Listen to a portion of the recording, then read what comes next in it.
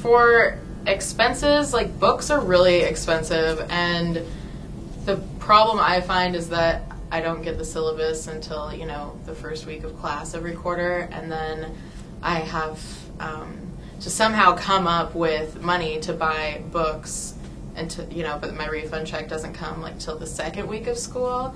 So let's just hope to God you have money in your bank account to buy some used books off Amazon, and who knows when those are going to come.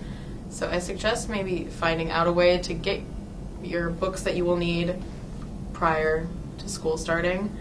Books tend to be really expensive, always more than $100 unless you find them used, and even then they're still really expensive. And I live on my own, so I don't need to worry. Well, I mean, for food and laundry and all that stuff, I have my own washer and dryer, and I like to eat a lot, so I go out a lot because I live in a really awesome city that has really awesome food.